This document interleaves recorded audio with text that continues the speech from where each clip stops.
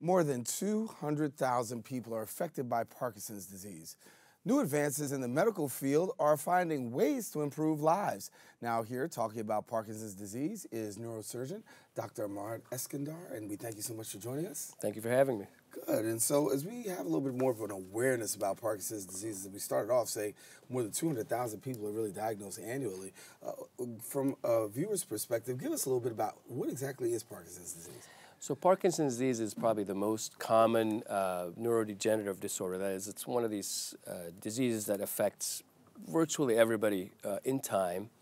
It affects people of all ethnic groups. And the things that people would experience are tremor,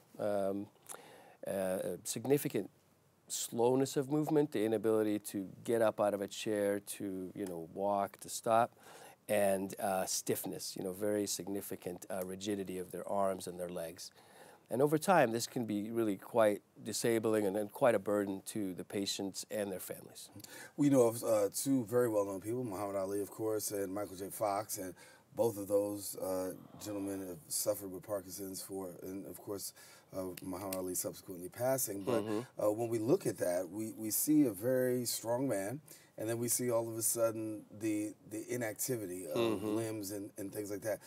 It's a progressive process, am I correct? Correct. So it starts, first with some mild symptoms. Usually tremor is the thing that people first notice, and then over time, over a period of 2 to 5 years, you see the full disease picture. And so Muhammad Ali is a perfect example. And I would say he had fairly severe Parkinson's disease, and as you say, you could tell what the effect of this disease was on someone who's incredibly strong and exuberant and so on. And it really slowed him down significantly. So let's talk about treatment, because there's some family members who are who have relatives and have some questions about treatment. What is the treatment options available for those with Parkinson's? So the first treatment is medical, and there are actually some very good medical treatments for it. And let me back up a little bit. So Parkinson's disease is caused by the loss of a certain type of neuron in the brain that generates dopamine. And so the medications remedy that. And they work for the most part, for 5, 10, 15 years. But then often they become less effective, and people start to have either worsening symptoms of the Parkinson's disease or very significant side effects of the medications. So you mentioned Michael J. Fox. And what you're seeing, his excessive movements are dyskinesias. They're actually a side effect of the medication. So some combination of those things is what we see. And then that's the time to consider doing surgery for Parkinson's disease. And so when you talk about surgery success rate, how's it go? It's actually quite effective. Virtually all people experience significant improvements. The particular treatment I'm talking about is called deep brain stimulation. It sounds worse than it is. It's actually a relatively minimally invasive surgery. We put a very thin electrode into a part of the brain called the subthalamic nucleus. The electrode measures 1 millimeter. And then it's connected by a wire that goes under the skin to something like a pacemaker. So there's nothing to see outwardly. And about 85% of the people experience some significant benefit. There have been multiple studies on this. It's been approved by the FDA, and something like 150,000 people have already had this surgery and have done quite well with it. Yeah, our viewers were actually just seeing it just a few seconds ago. The actual, it looks like a pacemaker, and he said it's pretty non-invasive. Correct. Yeah, and so we're seeing it right there. So give us a little bit more. Yeah. So the surgery is done not for everybody, but again for the people who have kind of reached that point where they need it, and we can do it either with the person awake or under anesthesia. It takes about 3 to 4 hours to do the initial procedure where we put the electrodes into the brain, and then a second shorter outpatient procedure lasting 45 minutes to put in the pacemaker.